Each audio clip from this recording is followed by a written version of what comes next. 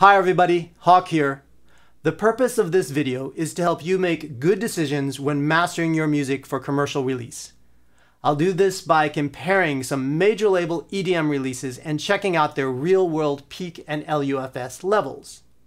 And yeah, these levels totally fly in the face of what the streaming services recommend, generally between -11 and -14 loudness units full scale, LUFS, and peak levels of -1 decibels true peak, dBTP. Here are the songs that I'm going to use as examples. Let's check out these songs. Saturn by deadmau5, released in 2019 on the Mousetrap label. Obviously a pretty major EDM label. And also Not So Bad featuring Emmy, released in 2020 and on the Spinnin' Records label, another really big EDM electronic dance music label. And a cover that I did, Sweet Dreams, released on my label quite a long time ago, back in 2016. I think it's a really good comparison because it's an okay mix, but definitely not a very aggressive mastering job. I've learned a lot in the years since I released this, and I'm definitely hitting the mastering a lot more aggressively. So yeah, this is a really good comparison relative to the other more recent major label songs. So let's download these as WAV files and load them up into Pro Tools to check them out. Now, in order for this test to work, I need to get my hands on the actual WAV masters that the labels submitted for distribution. So for example, you can download WAV files from Beatport, but are they the actual WAV files that were submitted for distribution, or have they been adulterated in some way, such as converted to a compressed MP3 format and then back to WAV? Let's hope not, because that wouldn't be a true representation of how the labels were finalizing their masters. This is the WAV file that I downloaded from Beatport. Check it out.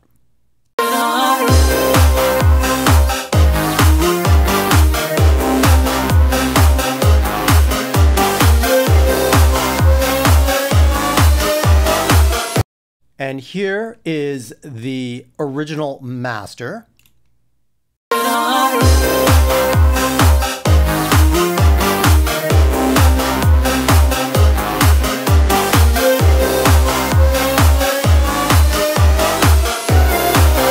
Well, they sound the same, right?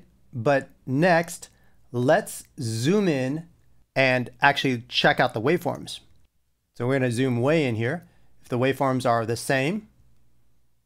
Now these are, remember, different sources. The bottom one is the original master, and the top waveform is the song that I downloaded from Beatport as a WAV file, and that's zoomed all the way in. They are exactly the same. Yeah, so there you go. That's the proof. The WAV files we can download from Beatport are indeed the actual WAV files submitted for distribution by the labels. This is actually really cool. Kudos to Beatport. All right, let's start with my cover song, Sweet Dreams, and analyze the results. Here we go. I've cleared the meters for the TL master meter and Isotopes Insight 2. Unmute the track and press play.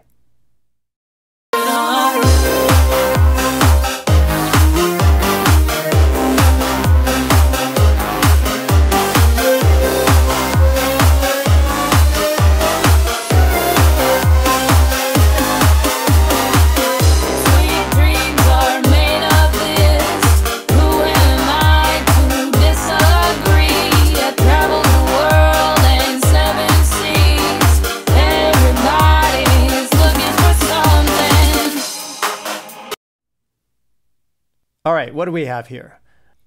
We have an integrated LUFS of about -8. And we have a peak of about -0.7. And over here in our oversampled clip events, we have a peak of about +0.08.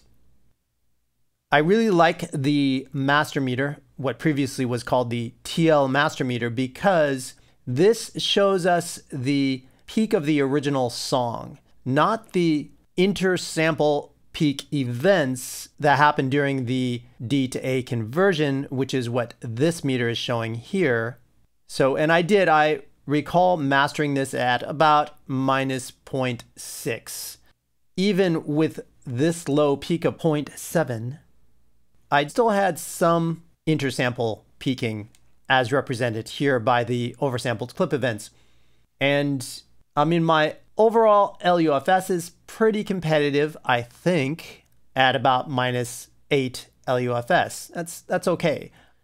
Let's move on now and take a look at the levels in the next song, which is the Spinnin' Records song released in 2020. Pressing play. Oh, actually, before I press play, I better clear the meters here and let's see what we get. Here we go. All right, now, obviously I had to mute that for the purposes of, I don't want to get copyright flagged. So anyway, you can listen to the songs yourself on Beatport, right? Obviously. So let's talk about what we're seeing here. It looks like the mastering engineer mastered the peak on this to minus 0.1. That's really hot. Minus 0.1. And as a result of mastering it to minus 0.1, there was no headroom for the intersample peaking events, which means that, yeah, we just maxed out with over 2,000 peaking events during the digital to analog conversion here, as recognized by this meter. And it's also just plain old really loud in terms of the LUFS at minus 6 LUFS. That's really, really hot. We can see that the true peak meter here on both Insight 2 and Master Meter agree with each other that there's intersample peaks occurring over 0 during the D to A conversion all the way. I mean, that's really hot, 1.8. If you remember, my song that I mastered lower didn't have those. It only had like 6 intersample peaks. It was much, much lower. All right, let's keep moving here and take a listen to this third song here.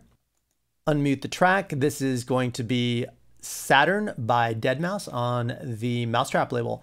Let's clear the meters out here. Here we go. And again, I'm obviously going to be muting this so that I don't get a copyright flag. And you can check out the song on your own. I'll leave links and everything down below for all of this stuff.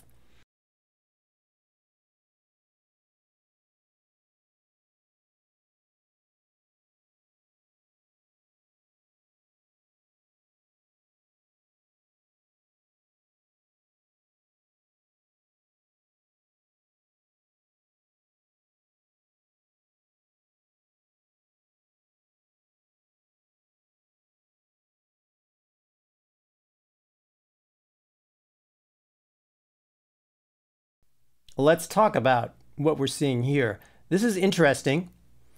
The LUFS is a little bit hotter, but we don't have as many of the oversampled clip events here, where the other one just maxed out at 2,000. The Spinnin' Records maxed out at 2,000 almost immediately. This one, playing for that limited amount of time, is at 729 events. And however, not only is the LUFS louder, the peak is louder as well. It looks like the mastering engineer actually set this to 0. The brick wall limiter was set literally to 0. So not as many oversampled clip events, but a hotter output level overall and really slamming the LUFS. And yeah, that's super, super hot. Again, just for reference, streaming services recommend an LUFS of between minus 11 and minus 14 and peaks of minus 1 dBTP. For comparison, CD levels are between minus 8 and minus 9 LUFS and minus 0.1 dBTP. Now, the concept of intersample peaking is that when your mastered WAV file is converted from the digital file back to analog audio in the real world, whether it's through a streaming service on a smartphone or a CD player in somebody's home stereo system, that in the conversion process, peaks above digital zero can occur and may cause distortion in the resulting audio output. So yes, I certainly believe intersample peaking can cause distortion in your audio when it's converted to the real world out there. However, it's unlikely that the general public is going to notice this distortion. And obviously, it doesn't appear that the major labels care at all about intersample peaking, so I guess we shouldn't worry about it too much either. Though I do think that it's worth keeping it in mind. With that said, let's take a look at how to set your mastering limiter for an optimal ceiling and LUFS levels to match your material. Okay, the first thing we need to decide on is where you want to set your master limiter's ceiling, that brick wall level above which your signal is not going to exceed. Do we want to set it at 0, minus 0.1, minus 0.3? Where do we want to set it? Remember that the higher the ceiling is set, the more the possibilities there are of intersample peaking. At 0, definitely going to be a lot of intersample peaking. But if we bring it down to say minus 0.3, not as many chances of the intersample peaking occurring. If we bring it down to minus 1, definitely not very much intersample peaking is going to occur. So dependent on your material, again, do you want to really push those ceiling levels, or do we want to bring them down a little bit, give us a little bit of headroom? I prefer to sit somewhere between minus 0.3 and minus 0.5. I think that feels pretty good. Again, dependent on the material. Since this is an EDM song, I will go all the way up to minus 0.3, give myself a little bit of headroom, but still, I think, be competitive in terms of the final peak output level. Next, I want to set my threshold to determine basically how much squash and perceived loudness I want to push up towards that ceiling. It's good to keep in mind that when you pull this all the way down here, you're going to introduce distortion into your signal by way of the limiting, the squashing. It's best to pull this down so that we can hear some of that limiting and squashing, but not enough to create the distortion coming from the original signal, coming from the mastering processors. I've often heard it explained that the distortion you're going to hear is from over squashing your master in the limiter, not so much the intersample peaking. So let's just go ahead and start up here and bring it down until we start hearing the distortion coming in, and then we'll back it up from there. And at the same time, we will look at our Insight 2 meter to find out what our LUFS is. Here we go.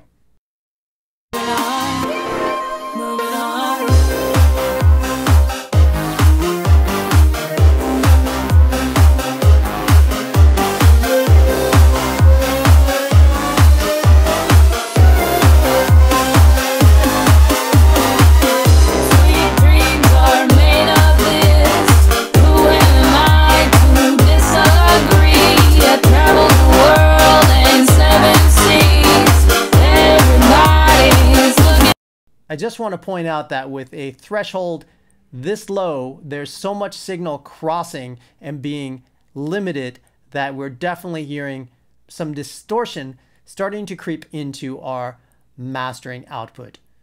So from here, I want to back it up and watch my LUFS here. -6, yeah, that's competitive in terms of the perceived loudness with other EDM songs that we looked at previously, but I don't want to get it that loud. I think I'd like a little bit more dynamics in my master. So I will clear that and then bring this up.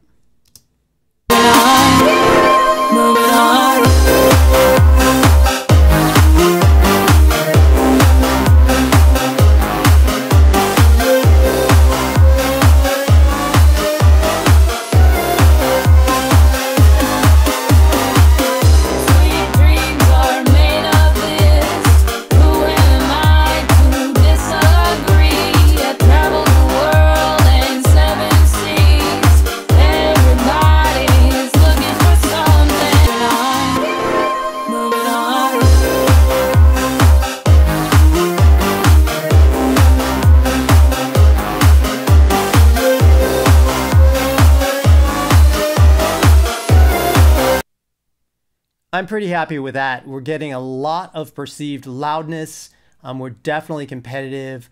We've set our ceiling so that there's not as many chances for the intersample peaking. And, you know, I might even back it off a little bit more to give it a little bit more breathing space, but that's definitely competitive. The other thing to think about is whether you want a true peak on the limiter. And there is definitely a sound with true peak. It's definitely tamping down on any possibilities of the intersample peaking events occurring, as many of them occurring, I should say. And again, I would say turn it on if it sounds right. If it doesn't sound right, forget about it.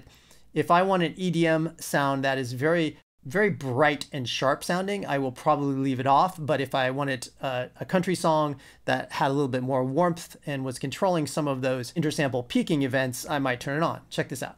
So I'll start with it off.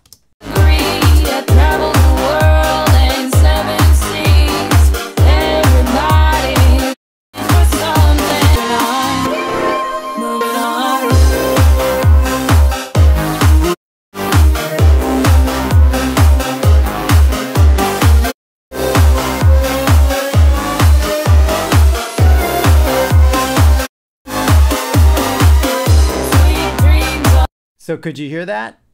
Again, it's pretty subtle.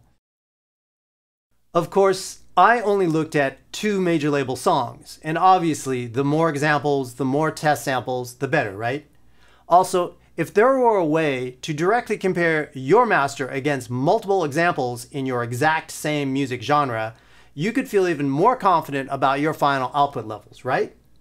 Gee, I wish there were something like this. Wait, there is. Check out this website by TC Electronic called Finalizer, finalizer.com. It proves my point about EDM songs, dance electro songs being really loud. If we go up to the loudest song here, number 15, and we click on it, we can see that it is called Crab Rave, and it has a loudness, LUFS of -5.7. That's hotter than the songs we looked at, which ranged around -6. It has a true peak. This clearly includes, since it's over 0 dB, the actual oversampling clip events, the intersample peaking events. It's got intersample peaking events, true peak of 3.3 dB. That's really, really loud. So this is really loud. Wow. If we were to look at another song randomly here, how about Electricity? Not as loud and not as many true peaks. So this one here would be on the quieter side. LUFS of -8 and a dBTP of 0.8. So not as loud. If we scoot over here to country and we let's look at a really hot country song here, 13. So loud, but not as loud as the EDM song, -6.6 on the LUFS and true peak, dB true peak of 0.7. Again, the intersample peaking events, 0.7. And let's check out, if I clear this and I come back, see there's orchestra. Oh, look at orchestra all the way down here. Let's use just a middle of the road orchestra set here. And an LUFS of -19 and a true peak of -3.5. So significantly quieter. Anyway, you can sign up for the Finalizer website here and load up your own songs to see how your master compares to other pop songs. Okay, let's summarize what we've learned here. If you master your music to the levels recommended by the streaming services, -11 to -14 LUFS and -1 dBTP, your master is probably going to sound pretty quiet in comparison to what the major labels are releasing. The major labels aren't paying any attention to the recommended peak and LUFS levels. Instead, they're converting old CD releases right to WAV files for streaming distribution with -8 to -9 LUFS and -0.1 dBTP. And as if this weren't loud enough, EDM releases are being mastered and distributed at club levels, as high as -6 LUFS and 0 dBTP. Like, wow. Be aware that if you release masters that are this loud, the chances for intersample peaking and potential distortion on some systems, especially consumer systems, increases.